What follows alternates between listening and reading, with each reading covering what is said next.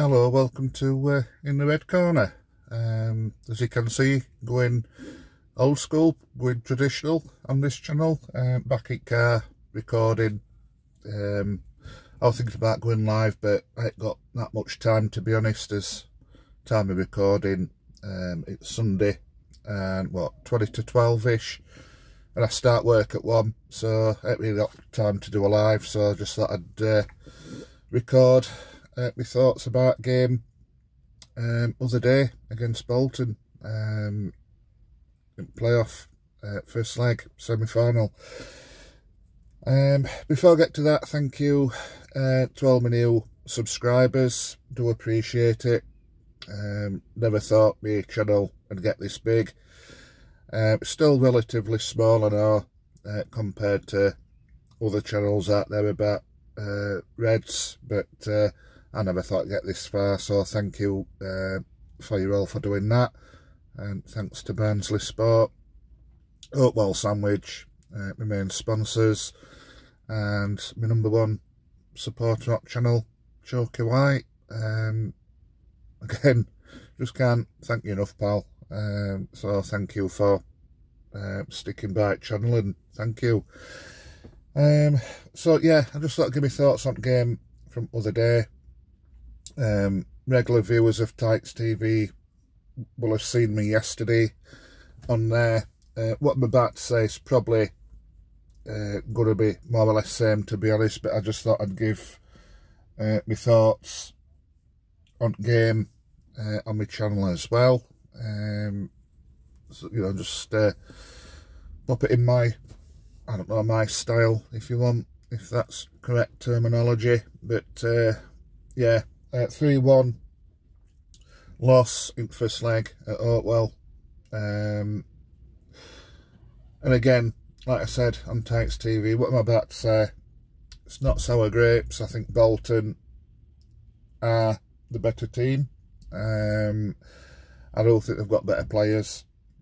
What I'd give for us to have like that Charles and Collins, what Bolton's got in our team, and that's difference. It's quality players like that.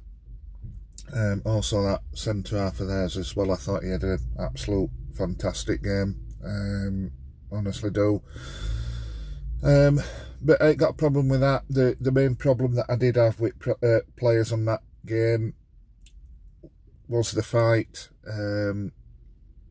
the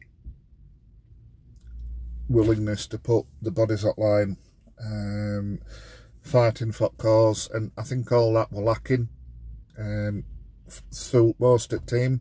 1 or 2 I thought had a decent game. I thought Phillips did alright, and I thought when he came on, Grant, when he came on as sub, I thought he was fighting and showing what he's all about.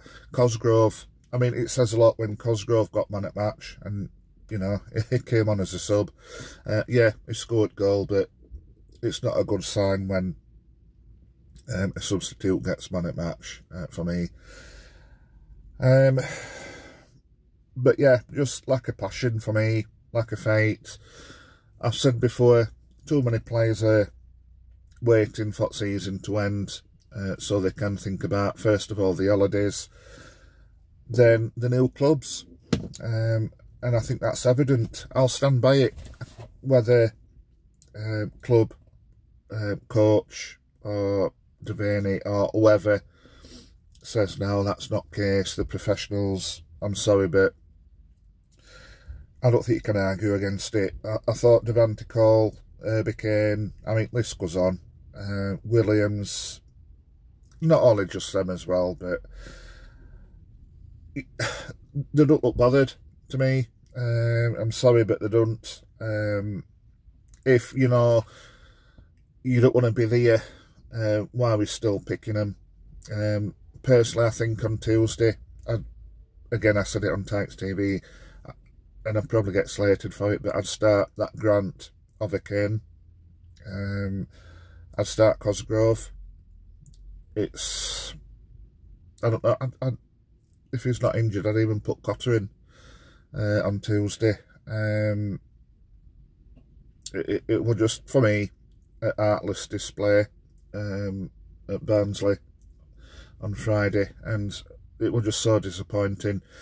Like I say, if you know you're going up against quality players, put a bit of heart in it. But yeah, let me know what you think, and we'll take it from there. Bye bye.